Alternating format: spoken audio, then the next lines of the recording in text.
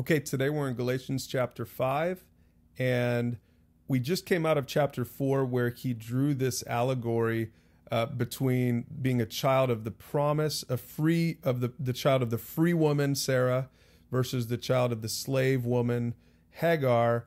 And then that brings us into this verse 1. He says, "For freedom Christ has set us free. Stand firm, therefore, and do not submit again to a yoke of slavery." Now, there are two types of slavery you can be in spiritually. Number one, you could be in slavery to your sinful living, right? Or number two, on the other side of it, you can be in slavery to religiosity. You can be in slavery to the law instead of really living in the freedom that comes with knowing God and being free from the inside out, because the Holy Spirit is moving you to be obedient. And so this is really what he's going to be unpacking in this chapter. You might want to read this one a couple of times. He's talking about the difference between law and faith once again. And he says this in verse 6, "For in Christ Jesus neither circumcision nor uncircumcision counts for anything, but only faith working through love." Now, we'll talk more about circumcision when we go back to Genesis in a couple of days.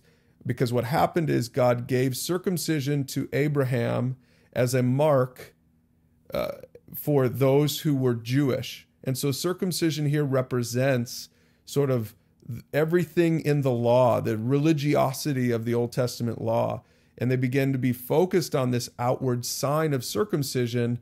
And what Paul is saying, pretty shockingly here, is he's saying that has nothing to do with really being a child of God. It has nothing to do with whether you're circumcised or not, whether you're Jewish or Gentile.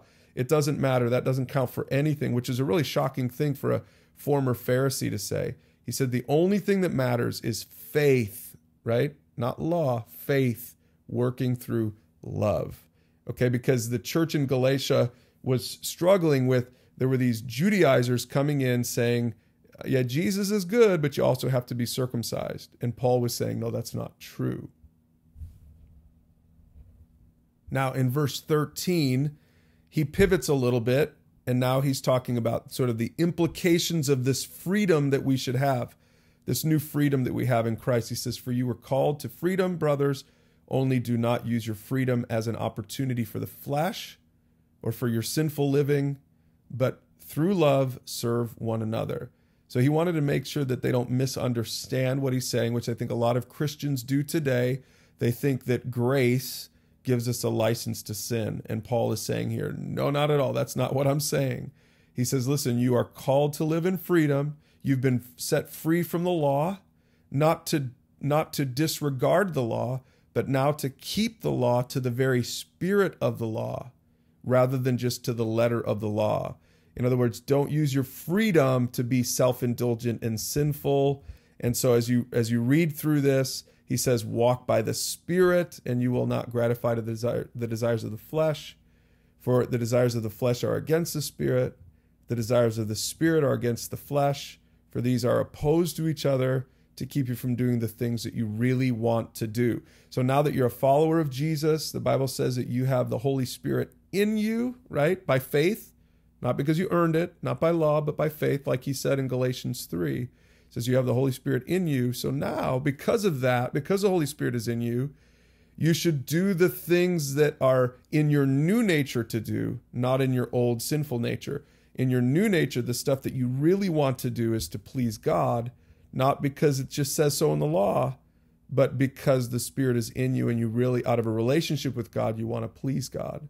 Now, he lists out some of the things that are evidences of living in the old sinful nature, and then he famously lists out, verse 22, the things that are evidence that you're living by the Spirit.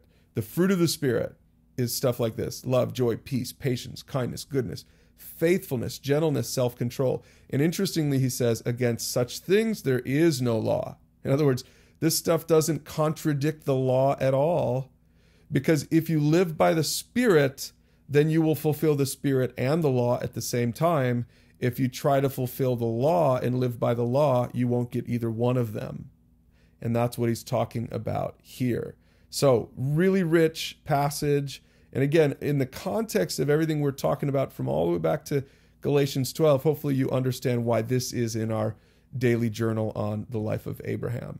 So read chapter 5. Tomorrow we'll finish up Galatians chapter 6, and we'll go back to Genesis to dig into Abraham's story some more.